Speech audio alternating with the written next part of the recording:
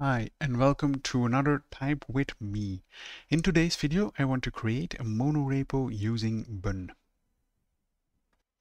Right, so what are monorepos? Well, a monorepo is a version-controlled code repository that holds many projects. While these projects may be related, they are often logically independent and run by different teams. But for this use case, I want to just use it to have multiple packages that you can use within the server as well within a client, and just share some kind of common component or common package as well. So one big disclaimer, we need to have a clean script because there are still some issues within Bun when I record this video. So let's first look into what you need to do. You need to have a package.json, which has workspaces, and then you have package slash, and then this one, and then apps slash, and then an asterisk, and then you can have the packages and the apps, for example. I'm just going to packages. I'm going to do this, cd packages. And we are just going to create here some folders. So I'm going to create client, and I'm also going to create a server, and I'm going to create here common. When we now do this, cd client, can do a bun init. I'm going to say add force slash client. All right, here we go. Can do the same for common.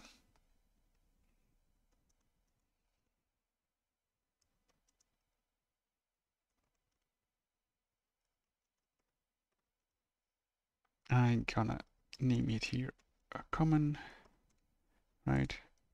Here we go. And we need to do the same for server.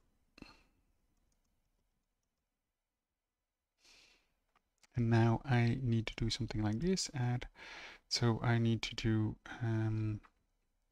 but it's add force slash server. Here we go. Now we have this one, right? And so normally we should be able now to do something like this. We can then do dependencies.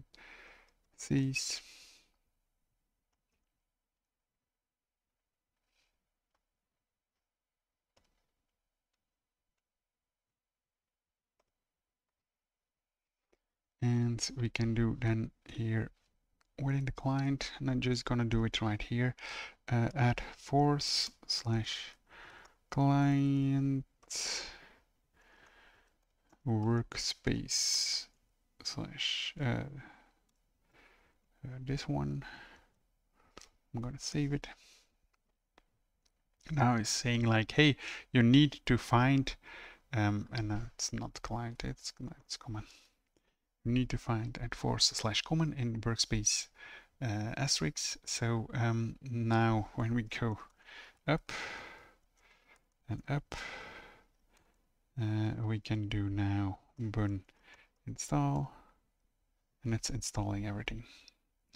Right, so and that's great because now we have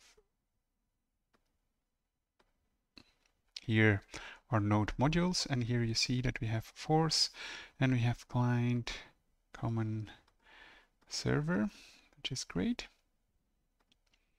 One of the things I now want to do, and you will see that it will fail then, but so we're gonna go to cd common, cd packages, of course, cd common, and now I want to install or add this dot. Now that's been installed. If I go one up, and I do now bun install, you'll see that we have a problem. If I now do bun run clean, it removes that, then we do bun install, and it will work again. So you need to know that when you are changing certain things, your bun.logb sits in the way. There is some kind of a thread there within the bun community that goes over this issue. I was reading into it, and there is indeed a problem. So I took this workaround from their GitHub page, and I hope that they will fix it in one of the next versions. When it's so, I will also create a video around it and tell you guys how this will go. I also gonna just work a little bit with this, because what I want to do is I want to create an application right here, and I want to create the packages that I want to publish. I want to publish them to GSR, the new stunning JavaScript package that's out there, to just test things out. I think it's really crazy and really great to do things like this, and we'll see how this further goes, right?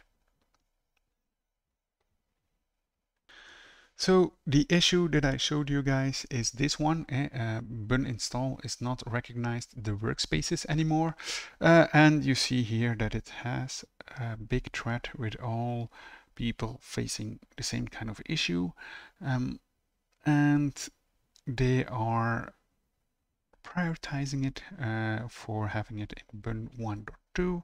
So I'm very curious what it will be and how they will solve it, but I think it's a great thing when it would be solved. So Bun not resolving packages in workspaces.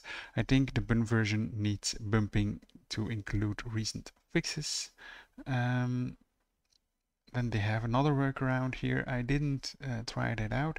I will add this into the comment below, into the comments below, so that you guys also can work around with this. But for example, here this script adds dependencies, latest or specified versions to the package.json file, skipping the installation process.